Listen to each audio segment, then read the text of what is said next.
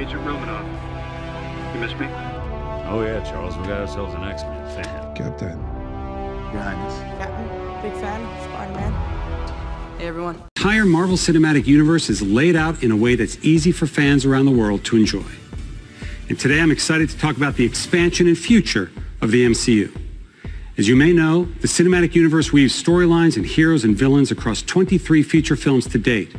And with Disney Plus, we're able to extend this way of storytelling to a new format, creating series that are connected to our theatrical releases, making the MCU more immersive than ever. There's a lot of new content coming from Marvel Studios, so let's get started. Now to another hero we last saw in Avengers Endgame, Black Widow will return to the big screen on May 7th, 2021. Of course, the film stars Scarlett Johansson as Natasha Romanoff. Fans have been patient, and I can't tell you just how ready we are for this Avenger to finally have her own standalone film. We've just wrapped production in Australia on our film Shang-Chi and the Legend of the Ten Rings, and we're so impressed the way Simu Liu has brought the character of Shang-Chi to life. Simu is surrounded on screen by a fantastic cast that includes Awkwafina, Tony Leung, and Michelle Yeoh.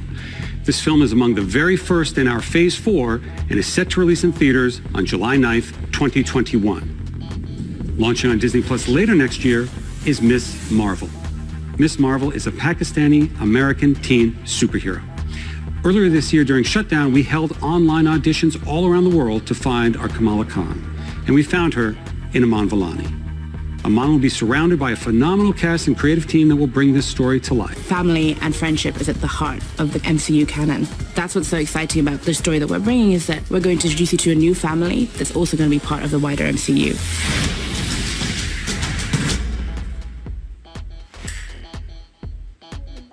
Elizabeth Olsen is currently in London right now. She's shooting the film Doctor Strange in the Multiverse of Madness with director Sam Raimi, star Benedict Cumberbatch, and the rest of the cast, including Benedict Wong, Rachel McAdams, and Chiwetel Ejiofor. And joining them is a new fan favorite character from the comics, America Chavez, played by Xochitl Gomez. This film hits theaters March 25th, 2022, and we're really pushing the boundaries of storytelling with this thrilling, scary, mind-bending adventure. Not only will Doctor Strange in the Multiverse of Madness connect directly to the events of WandaVision, but it will also connect to the events of our new Spider-Man film coming to theaters December 2021. Debuting for the first time in the MCU, She-Hulk is coming to Disney Plus.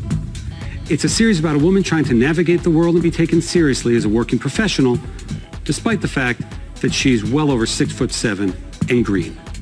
It's a very funny series being directed by Kat Coiro and Anu Valia.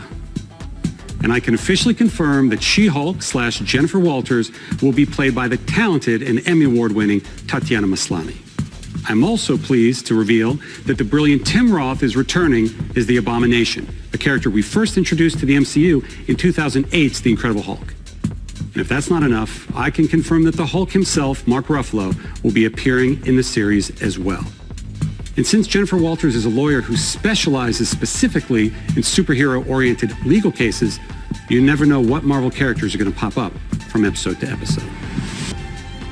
Original Avenger Jeremy Renner returns to star in Hawkeye, launching on Disney Plus late next year. In our series, Hawkeye teams up with another well-known archer from Marvel Comics, Kate Bishop. And I'm very pleased to confirm that Kate will be played by the amazing Haley Steinfeld.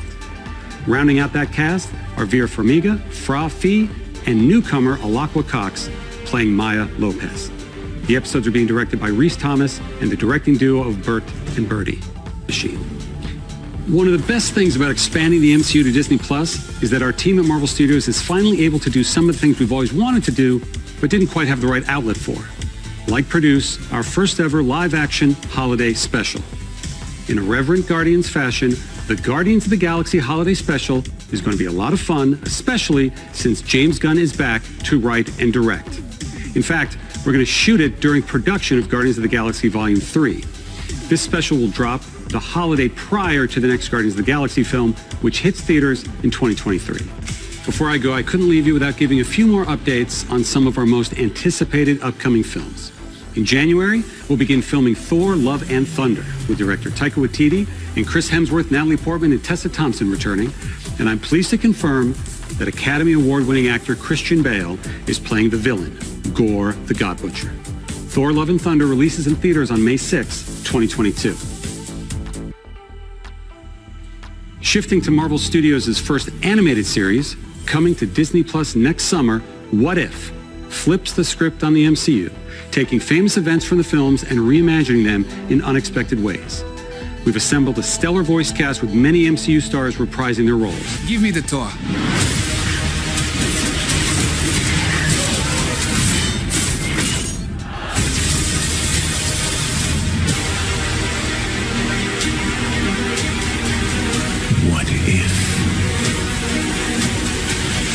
Bringing a whole new different vibe to the MCU, Moon Knight is an action-adventure, Indiana Jones-type story coming to life as a Disney Plus series directed by Mohammed Diab. The character Moon Knight is a complex vigilante who suffers from dissociative identity disorder, and these multiple identities that live inside him are very distinct characters in the series.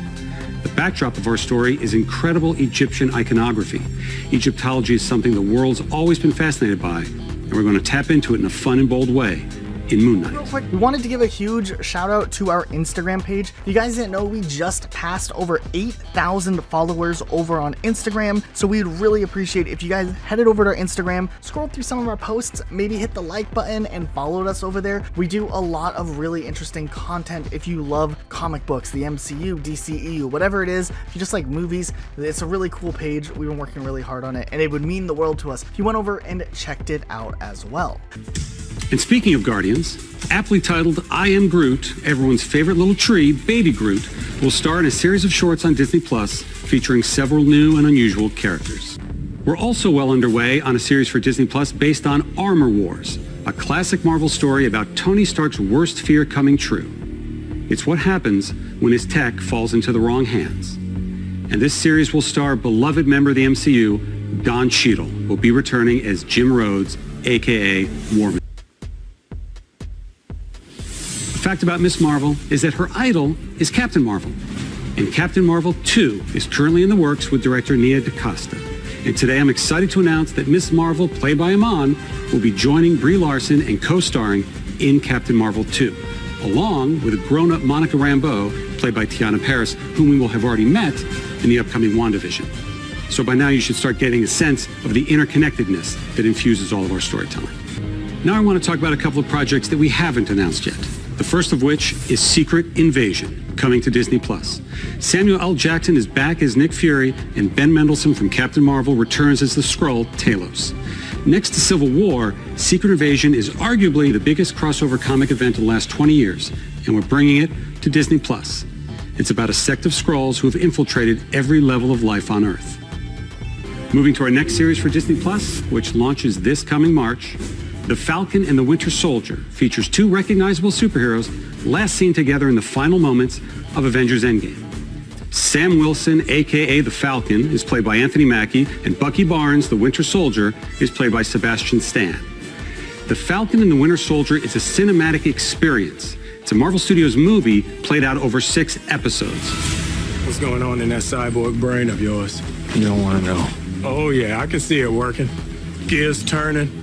Oh, they're malfunctioning. They're on fire. God, I hate you.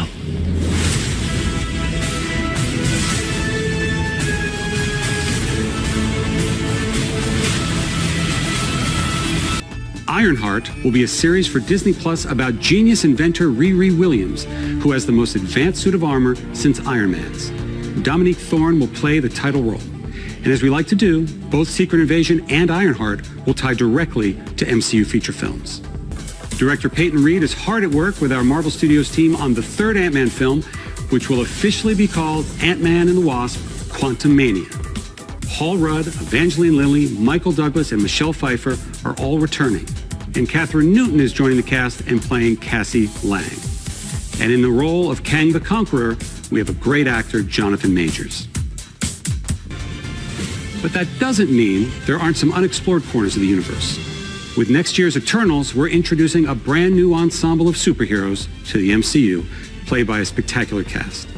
This is an epic story spanning thousands of years, and it's one of our most ambitious films yet. It's set for theatrical release on November 5th, 2021.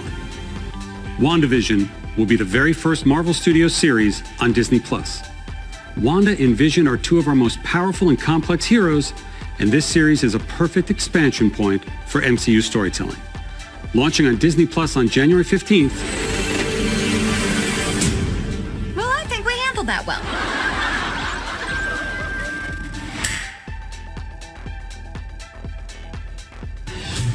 And speaking of fan-favorite characters, Loki. The God of Mischief will step out of his brother's shadow and into his own series on Disney+ in May of next year. The great Tom Hiddleston returns as Loki and is joined in the series by Owen Wilson, Gugu Mbatha-Raw, Sophia DiMartino, Mumni Mosaku, and Richard E. Grant. As with our other shows coming to Disney+, we want to try something a little different. Explore a new genre for us at Marvel Studios. So we've put Loki in the center of his own crime thriller. If that sounds a little unusual or confusing, don't worry, Loki is just as confused. Come on. What did you expect?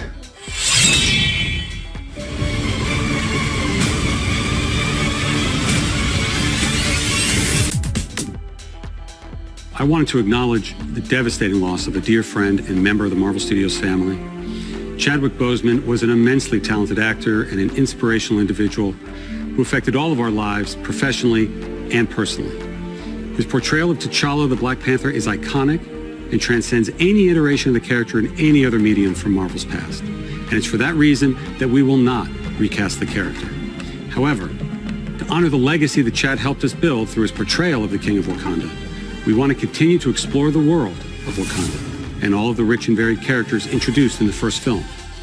Writer-director Ryan Coogler is hard at work on the sequel now and will bring the film to you in theaters July 8th, 2022.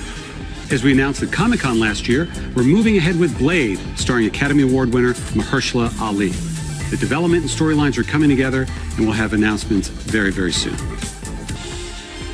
And finally, I'm happy to announce a film about one of the truly iconic Marvel families. In fact, Marvel's first family, Fantastic Four. We're working on a feature now, and it will be directed by the director of our recent Spider-Man films, John Watts. We've got a lot in store at Marvel Studios, and Disney Plus is key to the interconnection and expansion of the MCU. It will be home for both our feature films and our series for years and years to come. I'm talking. I'm about to. Hi, everybody. Hey, everybody. How you doing? Hi. Hi. See you guys.